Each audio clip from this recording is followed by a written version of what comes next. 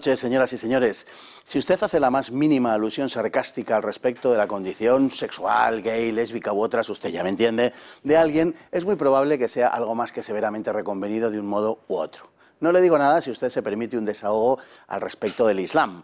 Observará, en cambio, una perfecta indiferencia, en el mejor de los casos, cuando se sucedan los insultos y las blasfemias con carácter público contra la religión católica. La agresividad se ha extendido hasta las instituciones que ya no recatan su animosidad contra aquello que constituye la entraña misma de nuestra nación.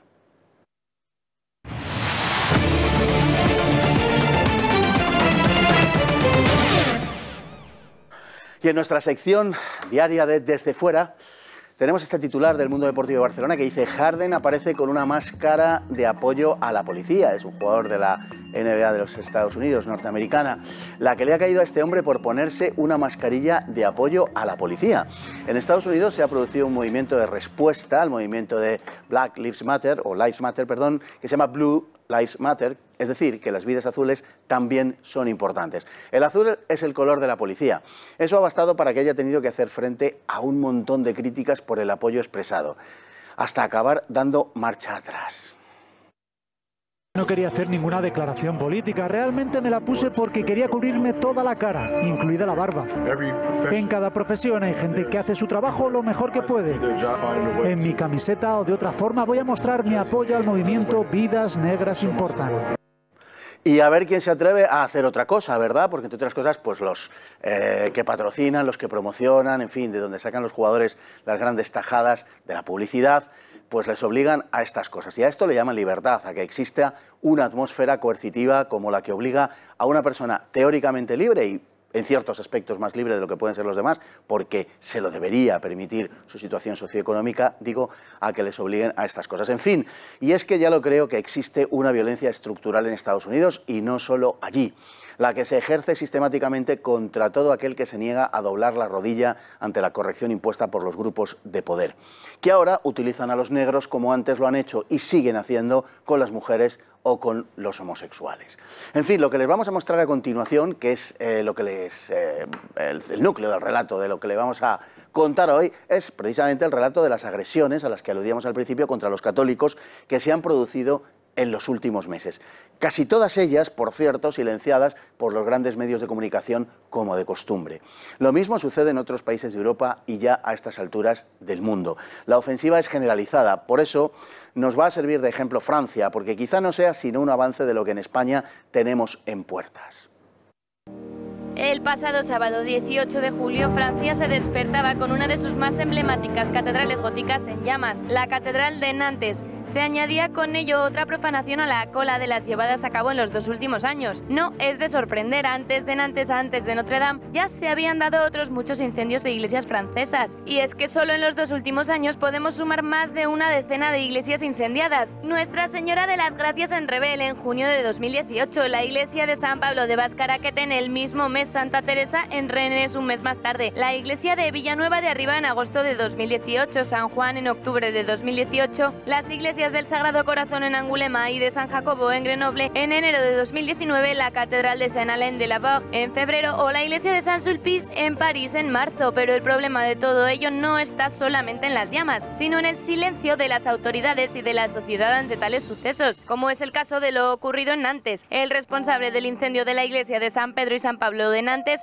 ya está en libertad. Se trata de un refugiado original de Ruanda que trabajaba como voluntario en la diócesis y que era el responsable de cerrar la catedral el viernes por la noche. Se ha presumido su inocencia y no solo eso, sino que su abogado defensor ha querido anular del todo el accidente. Quentin Chabert, abogado del implicado, defiende que no hay heridos ni muertes, tratando así de olvidar el suceso. ¿Pero podemos acaso olvidar todos estos sucesos? ¿Podemos olvidarnos del degollado Sagrado Corazón de Roda, que fue destruido hace ya más de un mes, o de la iglesia de la Felguera en Asturias, cuyo altar fue quemado por 4 jóvenes el pasado febrero? Se quema Notre Dame, se quema Nantes y mientras tanto el presidente de Turquía, Erdogan, ha convertido Santa Sofía en mezquita. Ya no hay puente entre el Islam y el cristianismo en aquella catedral bizantina convertida en museo. Ya no habrá mosaicos de los que tantos siglos guardó Santa Sofía, ni Pantocrator. Todo será cubierto por los signos del Islam y el silencio sigue imperando. Y mientras tanto el cristianismo desaparece sigilosamente de la cultura occidental. Pues don Alex Navajas, sea usted muy bienvenido. ¿Qué tal, don Fernando? Es un placer tenerle aquí, verdaderamente. Igualmente. Aunque sea para un tema tan poco agradable como este, pero en fin. Así es. Bueno, es desagradable, pero al final es la persecución, ¿no? Que eso ya lo predijo Jesucristo en los Evangelios, con lo cual tampoco es una cosa que nos deba sorprender demasiado. Lo que pasa es que aparece de una manera crecientemente visible en toda Europa y es curioso, por decirlo así, que suceda en la cuna misma del cristianismo, ¿no? Sí, en la catolicísima Francia, ¿no? Efectivamente, y además, como hemos visto en este pequeño reportaje, con la continuidad que se está dando, que continuamente están apareciendo iglesias y catedrales quemadas, es decir, estamos hablando de temas muy serios, ¿no? Entonces, yo estaba pensando, vamos a ver, los ataques no son justificables a ninguna religión, pero estamos continuamente oyendo hablar, por ejemplo, de la islamofobia, ¿no? Cuidado con la islamofobia, etcétera. Parece que es el gran problema de Europa. Sí. No, pues es que resulta que el gran problema de Europa es la cristianofobia.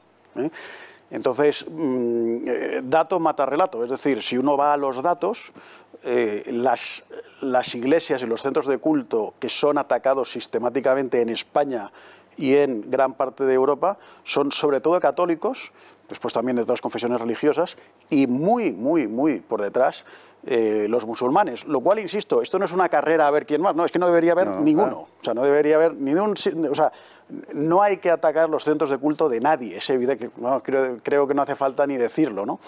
Pero se nos está bombardeando continuamente que hay una islamofobia, que hay un racismo, etcétera, etcétera, oiga, que no, que lo que está saliendo ardiendo son las iglesias católicas, y es bastante llamativo. Eso es así, ¿no? Es una violencia que además no sería explicable si no fuese porque en el fondo responde al estímulo que recibe del discurso dominante. Claro. Hay un discurso dominante ya en toda Europa, abierto, con excepciones, lógicamente, pero abiertamente anticristiano. Y España, desde luego, es uno de los países, digamos que en esto es, como en otras cosas desgraciadas también, es uno de los países punteros. Sí, lamentablemente hay españoles que les gusta tener ese complejo de avanzados y de progresistas y que les parece que una especie de caer en la iconoclastia pues que es un sinónimo de progreso, ¿no? ¿En según qué iconoclastia? Evidentemente, nos referimos a esta, ¿no? A la cristiana. Vamos a ver, yo por ejemplo, el año pasado, tan turbulento con todo el tema de la profanación de la Basílica del Valle de los Caídos y del cuerpo del general Franco, salían abiertamente diputados que ocupan sus escaños en el hemiciclo, hablando abiertamente de que había ahora que desmontar la cruz. Ellos eufemísticamente lo llaman desmontar la cruz. Estamos hablando de la cruz más grande del planeta, 150 metros de altura, 5 veces más grande que el Cristo del Corcovado de Río de Janeiro, 60 metros más alta que la Estatua de la Libertad de Nueva York, y ellos la critican o dicen que hay que, como dicen ellos, desmontar la cruz porque dicen que no tiene ningún valor arquitectónico, ni histórico, ni patrimonial, ni de ningún tipo, ¿no? Pero, hombre, vamos a ver, yo creo que nadie pone en duda que el Cristo del Corcovado es un icono mundial del siglo XX y la Estatua de la Libertad pues también, pero entonces, hombre, pues es que estamos hablando de un monumento que es 5 veces. Y tenemos a gente como el señor Rufián, o como el propio Pablo Iglesias, como Todo Podemos, etcétera, que ellos hablan abiertamente de dinamitar la cruz. O sea, Gabriel Rufián ha hablado de dinamitar la cruz. Eso lo dijo, por cierto, antes de visitar por primera vez el Valle de los Caídos en el año 2017, que no tenía ni idea ni de dónde estaba, ni de lo que era, ni nadie le había explicado nada, pero él ya decía que había que dinamitar algo. Digo, hombre, para dinamitar algo primero véalo, luego ya, no, pero no, este le da igual, este va soltando. Entonces, claro, todo eso, si los políticos se dedican a lanzar ese tipo de soflamas estúpidas, irresponsables, insoportables, eso evidentemente va calando en una parte de la población que los tienen como referentes, ¿no? Y ahí está el peligro y lo estamos viendo, que está ocurriendo. Esas agresiones vienen de estos pirómanos, estos pirómanos ideológicos que encienden la mecha y que luego en una parte de la sociedad, como digo, minoritaria, gracias a Dios por ahora, bueno, pues va calando. Los políticos deberían también tener un poco de cuidado a la hora de decir según qué cosas, porque si debemos deshacernos de lo inútil, pues a lo mejor ellos se quedan sin trabajo, ¿no? Bueno, seamos honestos, el cristianismo ha retrocedido enormemente en cuanto a su significación religiosa y hoy en una gran parte de Europa es apenas poco más que una carcasa cultural. Sin que yo por eso descalifique esa condición cultural, lo de carcasa no es nada peyorativo. Quiero decir que ha quedado, si se quiere decir así, reducido a su dimensión cultural, con ser esta muchísima, fundador de una civilización, pero quiero decir que lo estrictamente religioso se ha ido perdiendo a ojos vista. Sí, leía hace poco, por ejemplo, unas estadísticas de la Iglesia en España sobre el tema de los sacramentos. Entonces, por ejemplo, hasta hace escasamente 10 años, 15 años, vamos, raro era el niño que no se bautizaba. Sí, sí. Y hace poco, precisamente hablando con el director de un colegio de Toledo, me decía que ya tiene clases de primaria, donde un colegio católico, y además un colegio católico que hace gala de ello, no solo de nombre. Y decía que ya hay clases de primaria donde hay más niños no bautizados que bautizados. Y no porque sean hijos de musulmanes o de otras religiones, no. Bueno, sencillamente porque no les han bautizado, ¿no? Entonces, el número de bautizos ha descendido, el número de matrimonios canónicos se ha reducido, pues quiero recordar que es un 40% en apenas 3 o 4 años. Por supuesto, las confirmaciones. Curiosamente, lo único que había subido muy exponencialmente en los últimos 4 o 5 años era el número de catequistas, que había pasado de 70 y pico mil, 80 mil a 100 mil en toda España. Digo, con lo cual algo se está haciendo mal. Hay más catequistas y se acude menos a los sacramentos, ¿no? Las primeras comuniones han bajado. En fin, entonces, bueno, eso es una realidad que podríamos hablar sobre ella, pero yo le veo su parte. Por ejemplo, el tema de los matrimonios, yo siempre he defendido que para hacer el paripé mejor no te cases. O sea, ¿qué necesidad hay de casarte por la iglesia si no tienes ninguna? Pues, oye, ahorrarle el tiempo al cura, a la iglesia, o sea, quiero decir, no tiene ningún sentido, con lo cual hasta me puede parecer una buena noticia que hayan bajado el número de matrimonios canónicos. Pero el resto, bueno, pues es preocupante, por supuesto. El tema de bautismo y tal, pues a lo mejor se lo tienen que hacer ver. Hoy me ha llegado un correo electrónico que la Conferencia Española de Religiosos está preparando para Adviento un ecorretiro. Sí, ya lo he visto. Ya. Pues no sé si es lo más apremiante en estos momentos, o, en fin, no sé, a lo mejor dedicándose a ecorretiros, pues se olvidan de lo esencial, no lo sé. Igual lo esencial es rezar por la Amazonía. En Francia las agresiones han llegado el año pasado hasta las 900. Es una barbaridad hablando de lo que estamos hablando, pero también es lo que cabe esperar de una sociedad agresivamente laica, laicista, mejor diríamos, y que alberga una cantidad importante, grande de musulmanes, en los que no estamos diciendo que todos los musulmanes sean fundamentalistas ni mucho menos, pero sabemos que una parte de los musulmanes sí lo son. Por tanto, cuanto más tengas, es más fácil que tengas una cantidad mayor de fundamentalistas, que también en muchas ocasiones son los que parece que están detrás de estos ataques. Es que yo personalmente conozco a pocos laicistas neutros y quizás no es que no haya, a lo mejor... Es que no los hay. Bueno... Es que no los hay. O sea, es muy difícil con los medios de comunicación en contra. Yo me acuerdo, por ejemplo, cuando empezó todo el tema de salir, todo el tema de la pederastia en la iglesia. Fue en torno al año 99-2000. Yo me acuerdo que era un tema que hasta ese momento nunca se había hablado y de repente se empezó a hablar de todo ese tema remontándose hasta los años 50 y 40 del siglo anterior, etc. Con lo cual, cuando tú hablas hoy en día con una chica o con un chico de unos 20 años para abajo, lo que ha visto en los medios de comunicación es que sacerdote es prácticamente un sinónimo de pederasta, ¿no? Y cuando le preguntas a un chico o una chica de 20 y pocos años, te va a decir que, bueno, o sea, considera que un porcentaje altísimo de sacerdotes católicos son pederastas, cuando estamos hablando de un 0,0, una cantidad ínfima. Cuidado, que uno solo ya sería demasiado, que no tiene que haber evidentemente ni uno.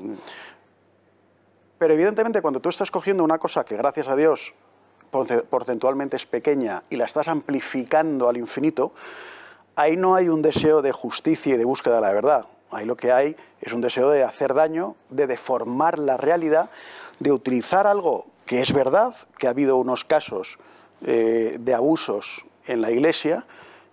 Vuelvo a decir, con que hubiera habido uno, sería suficiente, sería demasiado, sería excesivo, pero estás utilizando un caso real para tratar de salpicar a toda una institución y desacreditarla. Entonces ahí, quiero decir, no es que queremos transparencia, no quieren transparencia, lo queréis utilizar como un arma arrojadiza contra. Es evidente. En el caso de España, además, este tipo de comportamientos agresivos, de que, en fin, se quemen templos religiosos, es especialmente lacerante por el hecho de que en España hubo un genocidio contra los católicos y aquí no se tiene la más mínima sensibilidad en ese aspecto, es decir, por parte de las autoridades. Yo debo reconocer que, tú ya sabes que yo soy un pequeño aficionado a la historia, y yo personalmente, por ejemplo, yo creo que en mis primeros casi 20 años de vida jamás escuché hablar del genocidio que se había perpetrado en la guerra civil contra sacerdotes y monjas. No lo estudié en el colegio, yo era un colegio católico, nunca se había hablado, nunca lo vi en los medios de comunicación, en fin. Para mí fue una cosa de repente novedosa encontrar que una de las mayores, si no la mayor persecución que se había producido contra la Iglesia Católica y sus ministros sagrados en la historia, todos pensamos en Roma, etcétera, etcétera. No, fue superior a la persecución. Fue en España y previamente en México también con las guerras cristeras, etcétera, ¿no? Pero en España en concreto, la persecución y el asesinato, la masacre de curas y monjas por el simple hecho de ser curas y monjas, incluso de monjas de 80 y pico, 90 años que son vejadas, incluso desenterrar monjas y bailar con sus cuerpos y profanar, en fin, las momias, o sea, unas cosas que dice, bueno, esto tiene que estar en la cabeza de un perturbado absoluto, ¿no? ¿Cuál es el problema? Como es un tema tan desconocido en España, y que, por supuesto, si hablas de él, pues algunos te tacharán de fascista, remover el pasado, etcétera, etcétera. Ellos que tienen cierta experiencia en volver al pasado cuando les interesa, pues claro, no se conoce. Y yo creo, fue, pues gracias a Dios, porque a los 20 años pues empecé a leer un libro precisamente sobre todo el tema de las persecuciones religiosas en España, y para mí fue un descubrimiento. O sea, yo no sabía que había existido eso. Entonces, y seguramente mucha gente que nos está escuchando ahora probablemente sea la primera vez que lo escuche o incluso piense que estamos exagerando. Seguro. No, porque pues esto es del Toro TV. No, bueno, pues oiga, vayan ustedes a las fuentes, corrígeme, ¿no? Se hablan de entre 7.000, 8.000 sacerdotes y unos 7.000 prácticamente. Y monjas asesinados por odio religiosos a la fe, de todo género. Religiosos, y luego incontables laicos por llevar una pulserita, una cadena, una cruz, etcétera, ¿no? Entonces, si alguno cree que es un tema exagerado, bueno, pues sencillamente que investigue un poco y lo va a encontrar. Pues así es, don Alex, se nos ha ido el tiempo volando, pero lamentablemente creo que tendremos la ocasión de volver a tratar este tema y temas relacionados con esto, porque esto es como el rayo que no cesa. Pues con mucho gusto, claro que sí. Pues ha sido un placer tenerle. Muchísimas gracias, don César. Buenas noches.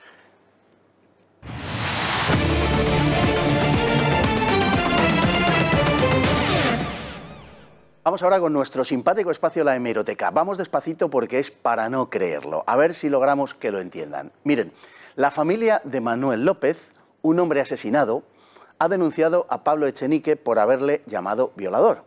Echenique le llamó violador para justificar la inclusión de Pilar Baeza en las listas de Podemos por Ávila. Seguramente recuerden el caso.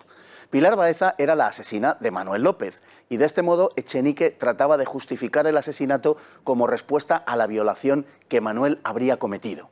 El pequeño problema es que, según el Tribunal Supremo, jamás se probó ninguna agresión sexual. Pues bien, cuando llega el juicio, la Fiscalía se pone del lado de los acusados, Echenique y Podemos, argumentando que llamar violador a alguien que nunca ha violado a nadie es libertad de expresión.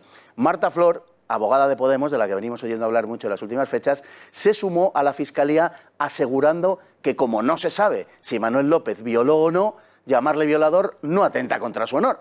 Y además que una mujer puede sentirse violada aunque no se haya producido ninguna violación, simplemente como expresión de un sentimiento. Y digo yo que si tengo el sentimiento, es un suponer, de que esta fiscal está prevaricando y que lo de la señora Flor es de retardo profundo, supongo que lo podría decir, ¿no? Es un suponer, digo. En fin, esto es una tomadura de pelo que hace mucho rebasa lo tolerable. Se están riendo de nosotros y encima les pagamos el sueldo. Y en este caso, escupiendo sobre la memoria de una persona asesinada. Vámonos a publicidad.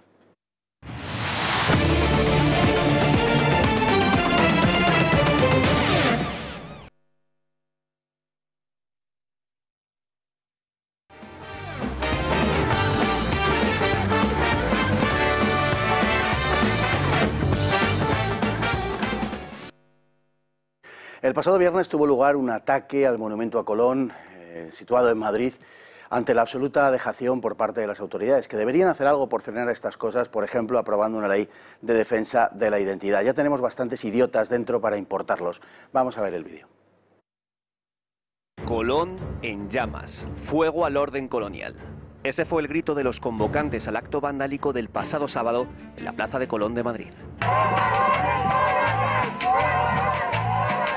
Con antorchas simularon que prendían la estatua del descubridor de América y enarbolando la huipala, la bandera indígena, tiñeron las aguas de su fuente evocando la sangre derramada en América. Después, una mujer de avanzada edad leyó un manifiesto en el que se calificaba el descubrimiento de América como el mayor genocidio de la historia, en el que aseguraba que España también tenía sus George Floyd y que terminaba prometiendo que irán a más. El movimiento decolonial y antirracista de Madrid seguirá luchando contra los privilegios de la dominación social representada por Colón y el resto de sus símbolos hasta su erradicación total. Sin embargo, más allá del vandalismo, de la manipulación histórica y de la tremenda incultura de este acto, debemos preguntarnos, ¿quién está detrás? ¿Indígenas e inmigrantes perseguidos y necesitados? Por supuesto que no. Veamos quiénes estuvieron presentes, eso sí, en un discreto segundo plano o quiénes les jalearon en las redes. Comencemos por Laura Arroyo. Lleva años en España, pero es peruana de origen. En concreto, de una de las familias más ricas e influyentes del país. Su padre y tío han sido altos cargos del gobierno y ella, tras graduarse en una elitista universidad privada, aterrizó en Madrid para colaborar con Podemos. En el Partido Morado fue ascendiendo y a día de hoy es su secretaria de Análisis Electoral y Discurso. Y ojo, porque en una entrevista en su país reveló su verdadero objetivo. En España realmente hemos cambiado un poco el rostro de un país porque hemos salido a las calles, a las plazas, pero hemos ganado y estamos disputando la hegemonía cultural. Sigamos por Adilia de las Mercedes. Se trata de la presidenta de la Asociación de Mujeres de Guatemala. Imparte cursos en diversas universidades, fue asesora en la ONU y, ojo, porque vincula la lucha contra el colonialismo con el feminismo. Y es que en Colón vimos mensajes que muy poco tienen que ver con la opresión a los indígenas. Atentos a este heterocolonialidad. Al parecer, ser heterosexual es de lo más colonial y genocida. Veamos ahora a Daniela Ortiz. Nació en Perú y allí se formó en Bellas Artes, también en una universidad privada y elitista. Lleva años en Barcelona, donde es habitual en tertulias políticas a las que acude en calidad de inmigrante oprimida y donde suele calificar así a España. Si tuvieras que situar del 1 al 10 el racismo en este país, ¿en qué punto lo situarías? En 10. ¿En 10? Sí. Sin embargo, nuestro brutal racismo no le ha impedido ser una artista de éxito. De hecho, hasta imparte conferencias ante cientos de personas, como esta en Miami, en la que habló así de nuestra identidad. España articula su identidad nacional en la reivindicación del imperialismo y el colonialismo. Su odio a España es tal que lleva años colaborando con el independentismo.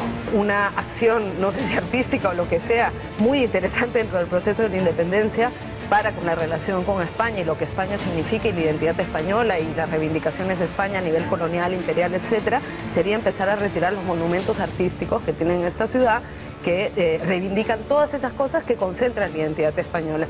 Y la que no podía faltar, Romy Arce.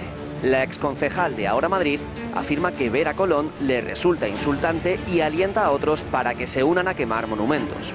Nada raro en alguien que cuando estaba en el Ayuntamiento de Madrid cedió el matadero para un acto a favor de la independencia de Cataluña, o que culpó falsamente a la policía municipal de asesinar a un mantero. Definitivamente, lo mejor de cada casa. ¿Qué he ganado? Don Rubén Pulido, ¿está usted ahí? Muy buenas tardes, Fernando, por aquí estoy. Muy buenas, don Rubén, ¿qué tal? ¿Cómo están las cosas de revueltas últimamente? Quizá está habiendo un efecto un poco de imitación, ¿no? Sí, la verdad es que sí. Bueno, y ya sabemos que hay detrás una gran turba de globalistas pues alimentando todas estas hordas que al final, en su mayoría, ¿no? Como hemos visto en las imágenes, ni tan siquiera son españoles. Y bueno, ya no solo eso, ¿no? Que ni tan siquiera saben en algunos casos quién es Colón. Ellos saben quién es Colón, igual creen que Colón partió desde Gerona, ¿no? Y todas esas toda esa patulea, ¿no? de tonterías que les van enseñando, o esos dogmas que van adquiriendo a través de sus jefes, ¿no? que son los que están detrás de toda esta agitación. Pues sí, Colón seguramente a la mitad de los que están ahí les suena a detergente o algo así. Bueno, en el ataque al monumento a Colón había gente de SOS Racismo, que es una asociación de las que viven de las subvenciones permanentemente y que lleva 1 millón de euros en los últimos 4 años, creo, recaudado para ser organizaciones no gubernamentales. Hay que ver lo que dependen del gobierno, ¿no? Sí, así es. Reciben, según las memorias, ¿no? De la memoria de actividades de esta asociación, ellos reciben tanto fondos europeos, que aquí está la cuestión, ¿no? Que reciben también grandes cuantías provenientes de Europa, que al final son cuantías finalistas y se las tienes que dar sí o sí, ¿no? Reciben fondos europeos, reciben fondos autonómicos, estatales, y también hay muchos ayuntamientos pues que se rinden a los mismos, ¿no? Que agitan las calles de estas ciudades, pues son alimentados, ¿no? por los alcaldes, ¿no? de esas ciudades. Es algo totalmente incomprensible, ¿no? Que se dediquen con suma obligatoriedad estos fondos, ¿no? que vienen impuestos desde Europa, y que también, ¿no? sean partícipes de la alimentación de todo este odio, pues diversos partidos de izquierda que ya sabemos cuáles son. Bueno, a mí verdaderamente me parece increíble que se permita esto, es decir, que haya gente, sobre todo la gente que viene de fuera, que están acogidos en nuestro país, y que se permitan hacer estas cosas. Es como si yo entrase en la casa de alguien, me quedase a vivir allí y me dedicara a pedirle que retirase los retratos de sus abuelos y de sus padres, ¿no? O sea, realmente es algo así. ¿Hasta dónde estamos dispuestos a llegar? Yo creo que, en fin, esta gente, si aquí hubiera un mínimo de autoridad, debería ser inmediatamente expulsada. El problema es que quienes gobiernan forman parte o son de los partidos que acogen a esta gente. Sí, son las normas garanticidas, ¿no? Y luego ya también la adulteración, ¿no? de ciertas normas, de ciertas leyes en favor de esta gente. Al final son expertos en escurrirse de diferentes imputaciones, acusaciones, pero es sorprendente, ¿no? Es sorprendente que campen a sus anchas con total impunidad, que no se les haga responsable, porque al final todos estos destrozos y actos vandálicos que protagonizan, luego al día siguiente tienen que ser reparados, ¿no? Ya hemos visto cómo trataban de limpiar la propia estatua de Colón, que hemos visto en cómo era atacada en las imágenes por esta gentuza, ¿no? Y luego al final los que pagamos la fiesta de toda esta gente somos nosotros. Y bueno, y lo dicho, ¿no? Campan a sus anchas con total impunidad, y bueno, no te vayas a meter con ellos, ¿no? Que igual pecas de racismo, igual al final terminas tú imputado por delito de odio o por otras cosas aún peores. Bueno, yo aquí el único odio que veo es el de ellos. Por cierto, no sé si habrá alguna imputación de delito de odio, pero desde luego soy absolutamente partidario de que si alguien viene a mi casa a insultarme y si alguien viene a mi país a insultarme, desde luego lo pongo inmediatamente en la frontera, por decir algún lugar cercano. Eso es lo lógico, ¿no? Pero estamos viendo aquí que lo lógico ahora mismo no sale a relucir por ninguna parte, ¿no? Y me río desde la ironía, ¿no? Porque no es ni mucho menos para ello. También hemos visto episodios como el que sucedió hace unos días en Albacete, ¿no? Que unos inmigrantes. De eso vamos a hablar. De eso vamos a hablar. Ahora, que me quería referir antes de terminar esto, porque en el comunicado que la organización da a la luz pública, dice una cosa como la siguiente, dice: porque sin el relato de la esclavitud, la explotación y el genocidio de los pueblos originarios no hay identidad ni orgullo español. Y esto es con lo que ellos... Sí, es que ellos quieren decir, y lo dicen en varias ocasiones, que quieren acabar con la identidad española. Es que ni ellos mismos en algunas ocasiones llegan a comprender su argumentario, absorben esta patraña, ¿no? Y ni ellos mismos llegan en muchos casos, porque si los ves en algunas ocasiones en manifestaciones públicas, entre ellos mismos llegan incluso a contradecirse en muchas ocasiones, porque aquí está gente de racismo, aquí está gente de asociaciones LGTBI, gente de asociaciones feministas. Ya se han examinado y se han identificado muchos de estos colectivos en las imágenes, ¿no? de estas reyertas, de estos ataques, ¿no? a nuestra identidad. Bueno, es decir, ni ellos mismos tienen todavía claro. Lo único que tienen claro es que quieren hacer daño y que quieren fastidiarnos. Efectivamente, ya se podían aplicar esas leyes de odio que tanto predican para otros. Y hablando de temas relacionados con esto, pues efectivamente te referías antes a lo que había estado pasando en Albacete, a los incidentes de Albacete que han tenido lugar en estos días pasados y de lo que vamos a ver, el comunicado del bar que sufrió los destrozos de esta gente. Vamos a verlo un momentito. Nos hemos visto obligados a cerrar nuestro restaurante y encerrarnos dentro porque decenas de negros con sillas y mesas se nos han encarado al grito de «aquí mandamos nosotros». Por lo cual la situación ha sido caótica y poco menos que de guerra, amenazando a quienes intentaban grabar con sus móviles, golpeando los coches que pasaban y gritando «españoles de mierda». Nos dirigimos a nuestra clase política, sin duda los mayores responsables, ya que no han hecho nada durante años. Si en un país hay unas normas y leyes que deben cumplirse, son de obligado cumplimiento para todos. Bueno, muy edificante lo de españoles de mierda por parte también de esta gente, ¿no? Bueno, se trata, donde están ellos, de un asentamiento ilegal, para empezar, que lleva allí mucho tiempo y ante el cual las autoridades no hacen absolutamente nada. El asentamiento ilegal de Las Peñas, todo el mundo lo conoce. Sí, esto es una vergüenza, Fernando. A ver, que tenga que el propietario de un restaurante que se vea obligado, ¿no?, a condenar con esta firmeza a través de un comunicado lo ocurrido, porque ni tan siquiera las fuerzas y cuerpos de seguridad en ese momento fueron capaces no de solucionar el problema, lo que estaba ocurriendo en el restaurante, pues me parece una vergüenza. Y como bien dices, ¿no?, este tipo de asentamientos los conocemos, ¿no? Hay este asentamiento en Albacete, hay diversos asentamientos en numerosas ciudades de España y son asentamientos que en estos momentos están creciendo en población, pero están creciendo en población también un poco por irresponsabilidad de este gobierno, el gobierno social comunista de Sánchez e Iglesias, que durante el estado de alarma cerraron los CIEs excusándose, ¿no?, en motivos sanitarios. Ha pasado el estado de alarma, los CIEs siguen cerrados, toda la población internada de estos CIEs fueron puestos en libertad y se están refugiando en estos asentamientos.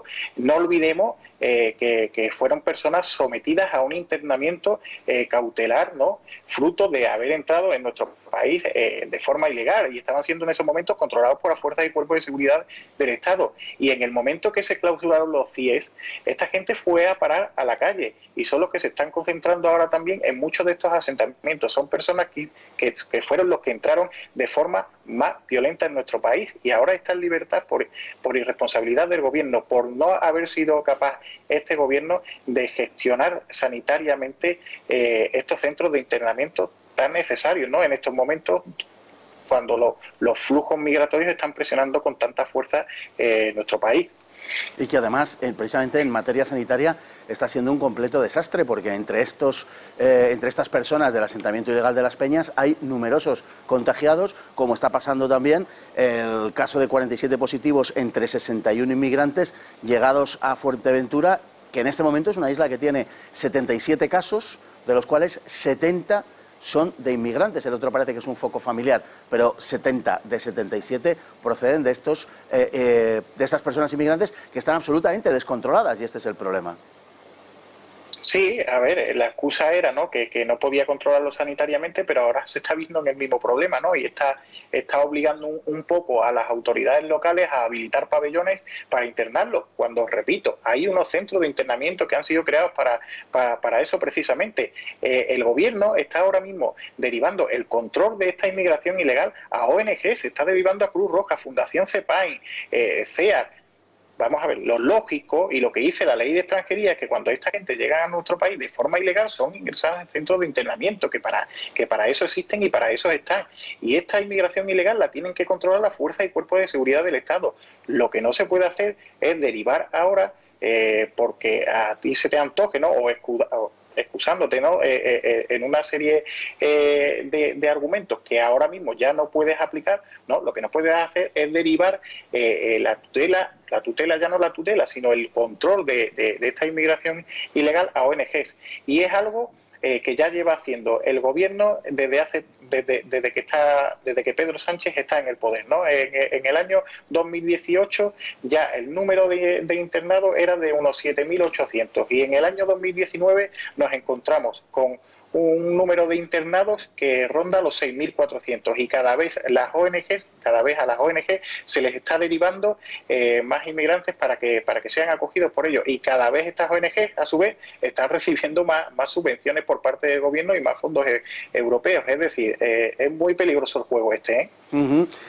Bueno, de hecho, ahí en Albacete, yo sé que esto a lo mejor no le interesa mucho a la gente porque lo que les interesa son otras cosas, pero la revuelta ha causado un gran malestar a los vecinos, a los españoles en general que viven allí. Y esto da la impresión de que empieza, sobre todo lo que ha sucedido a partir de la pandemia, de que se les empieza a ir de las manos.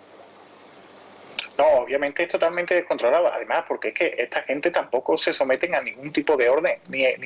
Vamos a ver, son personas que han llegado a este país forzando nuestras fronteras. Son personas, en algunas ocasiones, y bueno, en un gran número de ocasiones, que han llegado a este país agrediendo también a nuestras fuerzas y cuerpos de seguridad, o bien a través de los pasos fronterizos de Ceuta o de Melilla, o han venido ilegalmente a través de las mafias. Es decir, son unas personas que ya llegan a nuestro país cometiendo un delito. Entonces, ¿qué podemos esperar de ellos? No podemos esperar otra cosa de que no terminen acatando nuestras normas y acatando lo normal. Lo que no sería normal no es que al final terminasen integrándose y respetando nuestras leyes, pero si ya vienen a este país de una forma totalmente ilegal e incluso en muchas ocasiones, repito, violenta, y es una realidad, ¿no? Que hay que contar y que no hay que entrar en lo políticamente correcto de negarlo, ¿no? Muchos de estos inmigrantes llegan tratando de evadir control de nuestras fuerzas y cuerpos de seguridad y en muchas ocasiones incluso llegando a la agresión. Y no creo que esta sea la inmigración que necesita en estos momentos España. Así es. Bueno, tenemos otro asunto también que ha pasado en las últimas horas y que tiene una cierta relación con esto, que es la presencia de barcos pesqueros marroquíes ocupando toda la bahía de Ceuta, que son aguas españolas, ante la indiferencia de las instituciones y de las autoridades y del gobierno español, que no hace más que dar dinero a Marruecos una vez tras otra y gestionar también las ayudas de la Unión Europea a Marruecos, días después, además, de que la Casa Real Española suspendiese su visita a Ceuta, una visita que había sido anunciada por la propia Casa Real Española y que deprisa corriendo y de muy malas formas, por cierto, digo de muy malas formas porque es que se notó perfectamente de dónde venía la prohibición y el cambio, fue, como digo, suspendida la visita a Ceuta, ¿no? Claro, son otros episodios totalmente avergonzantes, ¿no? Uno de los vídeos precisamente que han circulado por redes con respecto a estos pesqueros marroquíes, lo difundí precisamente yo, ¿no? Y yo hablé con muchos de estos pescadores españoles que asisten atónitos, ¿no? A cómo pesqueros marroquíes entran en aguas españolas, ¿no? de la bahía de Ceuta y únicamente reciben un apercibimiento de la Guardia Civil. No se hacen nada más contra ellos, ¿no? Para no ofender, vayamos a ofender a Mohamed, ¿no?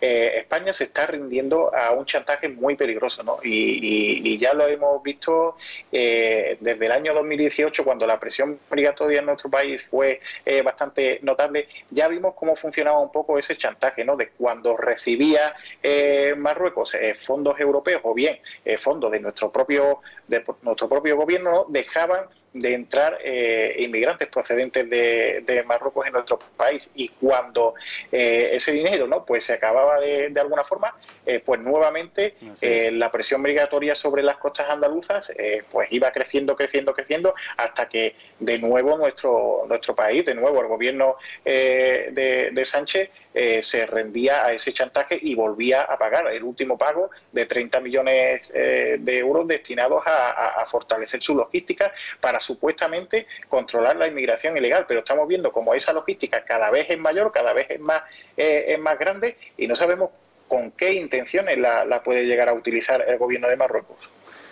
Así es, pues las relaciones de España con Marruecos desde luego son de auténtica vergüenza, iba a decir ajena, desgraciadamente no, es vergüenza propia. Don Rubén Pulido, muchísimas gracias por estar con nosotros y contarnos estas cosas que los medios sistemáticamente nos están ocultando. Un saludo. A vosotros siempre, un saludo, Fernando. Un saludo, Rubén. Y nos vamos hoy ya con la frase del día, que dice: nos reímos del honor y luego nos sorprendemos de encontrar traidores entre nosotros. C.S. Lewis. Muy buenas noches.